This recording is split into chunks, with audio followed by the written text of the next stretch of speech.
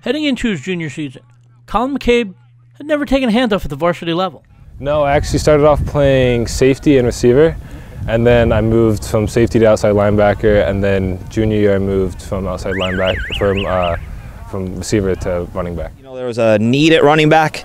Basically, all we had coming back was Jesse Lutz, and Jesse does a great job, but you know, you got to get him a break.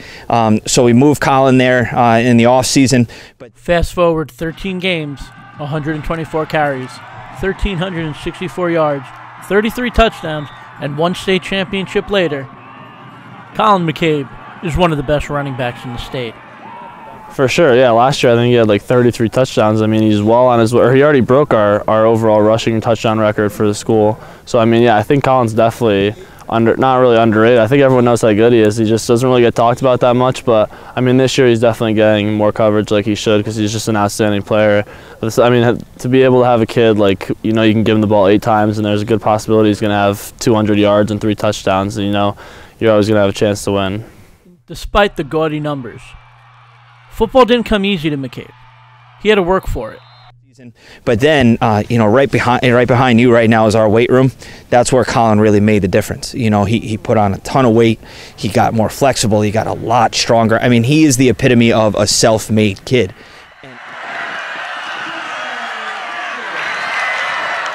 Working in the gym has continued to pay off for McCabe. This season, he is rushing for more yards per carry, more yards per game, and has already scored 14 touchdowns this season, while helping the #1 team in the state to an 8-0 start, while they make their run at the program's 3rd straight state title. I think we're all very competitive, and so we just want to go out and win, and like the worst feeling in the world is losing. I mean, I know in my freshman year we didn't have the best year, and so we just saw the older guys and how upset they were with that, and we never wanted to feel that. And in 8th grade too, when I played in youth, like we never won the state championship whenever I was there. And I mean, it just always stings and it always feels bad losing. It doesn't, for me, and I'm sure for them, it doesn't matter if it's a big game or a small game, like losing never feels good. So we're always very like hardworking and try to prepare as best we can for each game. If the Tigers do plan on winning that elusive 3rd straight title, it will be the running game of McCabe and Billings that helps get them there. Paired together in the backfield, the duo has given the Tigers the most feared running attack in the state. Yeah, I really think when we open up our offense completely and I'm running a decent amount and Colin obviously has more carries, but we're sort of close to the same amount, it really gets hard for defenses to figure out what we're doing because I'm always working with him in the backfield with misdirection and stuff. So I think that really confuses teams to have 2 kids that are, you know, pretty much running backs, 2 running backs back there together. I mean, we're very fortunate like that. You know, we have 2 great running backs back there. You know, Coach Sagnella pointed out to me last year, he goes, you know, you're really in the single wing. And I'm like, all right, stop. Like, just cut it out. Like, you know.